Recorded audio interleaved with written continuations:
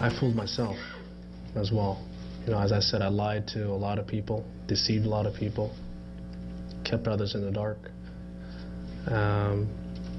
rationalized, you know, and even lied to myself.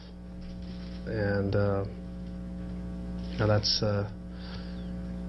when you strip all that away, you start realizing what, you know, when I stripped all that away and started realizing what I had done, the full magnitude of it, it's pretty brutal.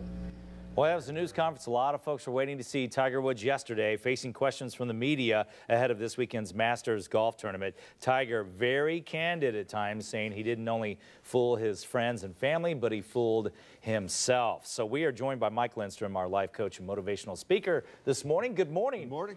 You said that he should have done this press conference weeks ago, right? I was literally blown away from between this and what we saw a couple months ago, where he read it from a statement. Right. He went in and he took honest questions. He was from the heart. You could hear in the tone of his voice. He made eye contact with everybody. I think if he would have done this, quite frankly, in January or February, we wouldn't be sitting here talking about this the week of the Masters.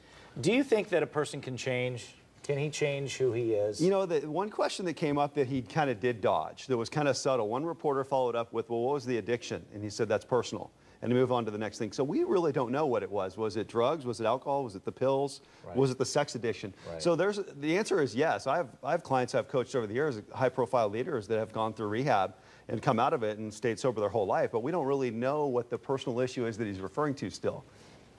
Jesse James, that came into the news, obviously kind of a similar situation.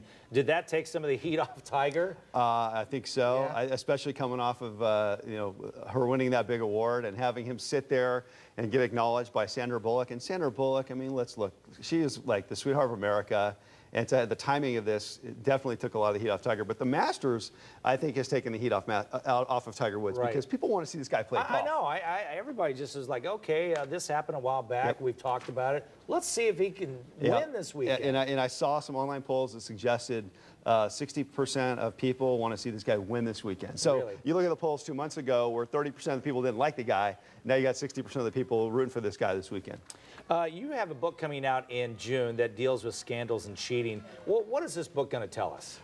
You know, my co-author, Dan Lear, and I did 5 years of research. And the last couple of years, we focused really on why men do what they do. And what we postulate in the book is that men are really terrible at talking about their emotions and their feelings.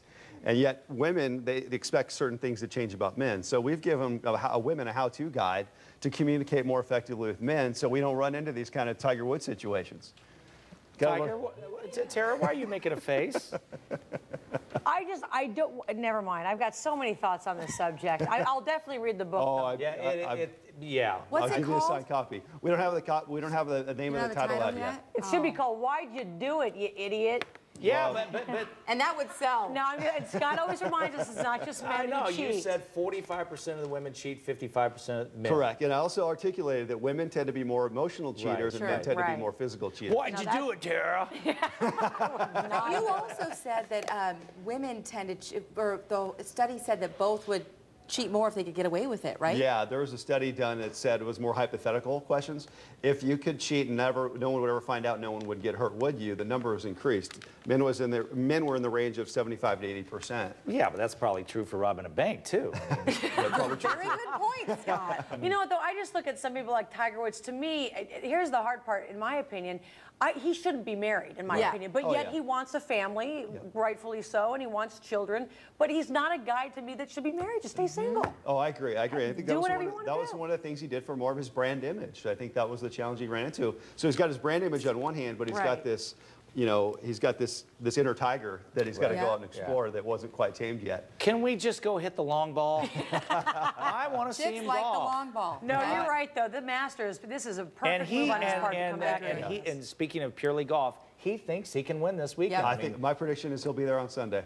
That will be fascinating. An incredible amount of focus, right? Yep. And he has it. He's proven well, it if that's true, I mean, more of the conversation is going to be about golf and what he was able to pull off. I agree. Because it's such an emotional thing, Oh, the game of golf. Yeah. Well, clearly he's shown he's capable of compartmentalizing and putting his focus over here and not thinking about this stuff. Yes. So I'm not that worried about Tiger being distracted by his emotions. Well, Mike, thank you. It's always fun talking to you. Thank you very much. Appreciate it. Boy. Had to bring